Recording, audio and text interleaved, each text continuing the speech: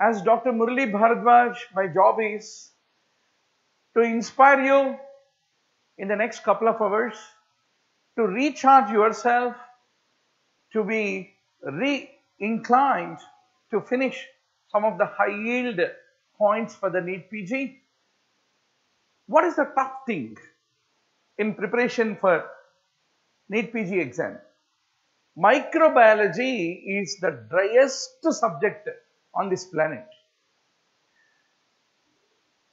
We feel like a sort of an involutional depression to read two subjects, microbiology and SPM, called sleep promoting medicine. But let me tell you, can you please punch whether the voice is loud and clear? Kunjit, Keshav, Kushbu and many more. Can you please punch whether the voice is loud and clear for all of you? Yeah. So, gram-positive organisms, gram-negative organisms, how do we classify? What is the differentiating feature among them? 3 to 4 classical bullets about each of these organisms. If you can be able to master in the next 1 hour, that is the best help I would have done to all of you. Now, how do you look at gram-positive bacteria? Bacilli, cocci and branching filaments, that's how we divide them. Bacilli can be aerobic or anaerobic. Give me one gram-positive anaerobic bacillus, classical example, Clostridium. Whereas Listeria, Corynebacterium, Bacillus, they are all called aerobic bacilli. Please don't forget, gram-positive bacilli. Then, if you look at the branching filaments, once more they are divided into aerobic and anaerobic, which you have to be very clear. What is the aerobic branching filament, which is gram-positive? Nocardia. The moment examiner asks you, gram-positive branching filament, aerobic, reflexly you should answer it as Nocardia. And Nocardia is weakly acid fast. One more special point about it. Whereas, if you look at anaerobic branching filament, which is gram-positive, please don't forget actinomyces. Until this, the story is very easy. The whole challenge is, which is aerobic cocci among the gram-positive bacteria and how to differentiate between them is all the secret of microbiology. If you know this table, you have to mug this table. It is available in every book, every entrance review, available in Google, everywhere you go. It is nothing coming up new. But how this table can sit into our brain when we are going for the NEET PG, that is the differentiator between winner and loser of the microbiology part of the game of NEET PG. Gram-positive cocci among the aerobic, you divide them whether they are catalase positive or catalase negative. Based on that, you will decide whether it is Staphylococcus or Streptococcus. Among Streptococci, once more, you divide them into alpha hemolytic, which is partial hemolysis, beta hemolysis, which is complete hemolysis, gamma hemolysis, which is non-hemolytic. Then among the alpha hemolytic, you will look whether it is optochin sensitive or not. Suppose if it is optochin sensitive, then typically the best example of a optochin sensitive, gram-positive, aerobic, alpha hemolytic streptococci is the streptococci pneumonia. That should come to your mind. And what is the one which is not optochin sensitive?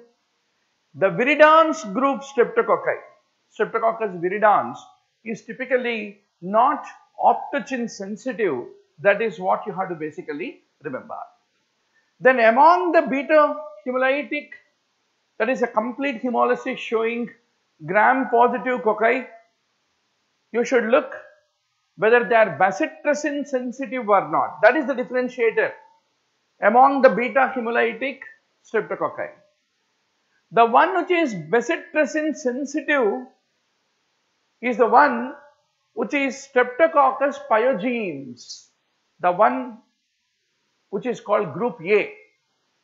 Then that's the reason rheumatic fever is caused by which organism?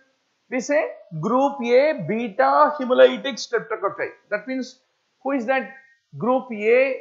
Sorry, which one is called as group A beta hemolytic streptococci? Streptococcus pyogenes.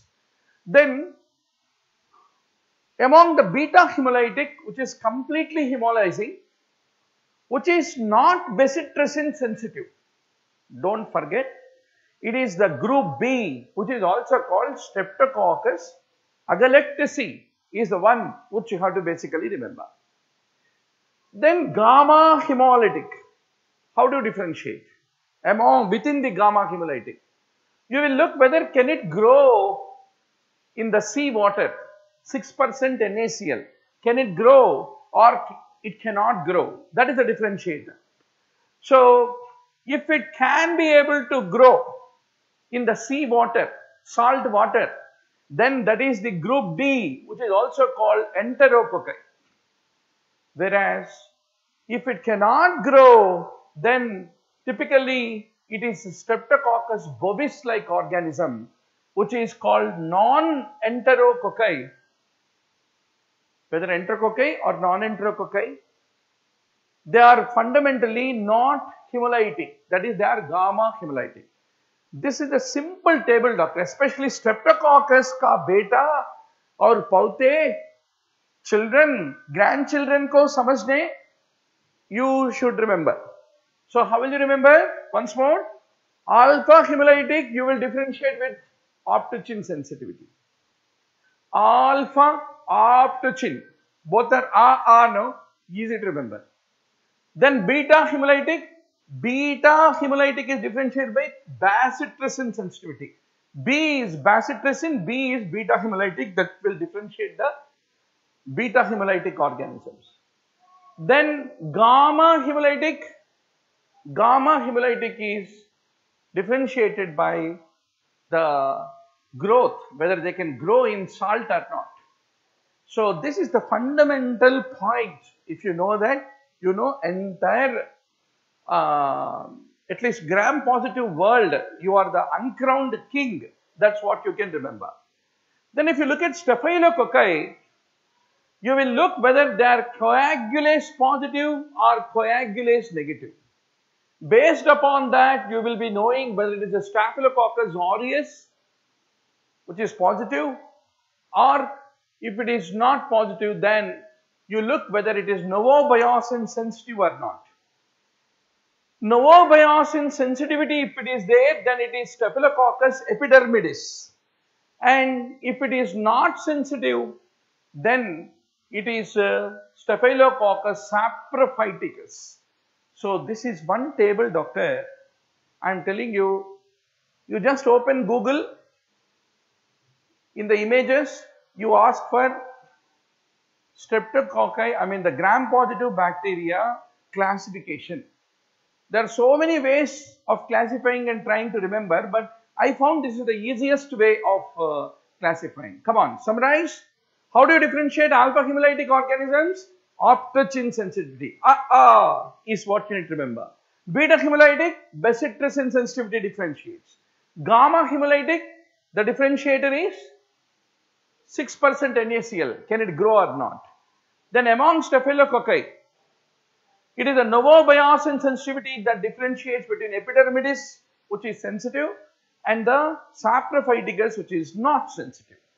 So this is a very important thing. Now let us quickly go to each of the organism. Rakesh is asking, can you please zoom in the text? That figure which I have shown you is available in Google everywhere in the planet Earth. So don't worry. But Even without the table before you, you should close the eyes and remember. I am telling you. Alpha hemolytic, octogen sensitivity differentiator.